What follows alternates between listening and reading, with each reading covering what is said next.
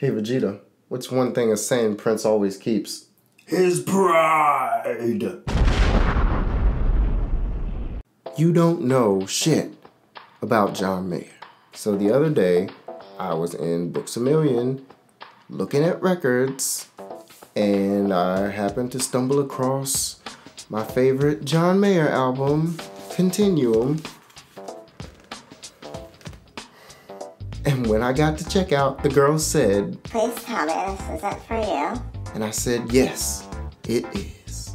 I can't believe you like John Mayer. Excuse me, bitch?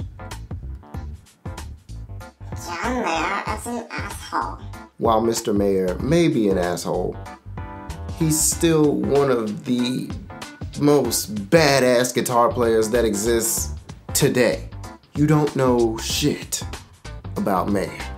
Waiting on the World to Change is the first song on this album, and that is a song that has changed not only my life, but several other people's lives. People have gone on to write books and movies and other life-changing songs because of the words in this song. Me and all my friends were all misunderstood. They say we stand for nothing. There's no way we ever could. How could you not enjoy lyrics like that? I've listened to Continuum so many times, I can sing the solos, the guitar solos,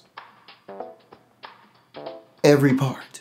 When you have songs like Belief and Say and Vultures and When You're Dreaming with a Broken Heart and I'm Gonna Find Another You, when you have songs like that on one album, an album that is not only a breakup album but is an inspirational album at the same time,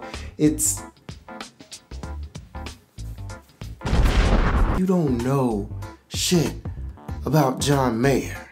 Yes, he's a bit of an asshole. Yes, he's gone country the past couple albums. Yes, that music kinda sucks. Yes, some of his earlier stuff is subpar. But don't tell me not to buy Continuum. That is by far the best and my favorite Mayer album to date. Continuum is in my top 10 greatest albums of all time right now.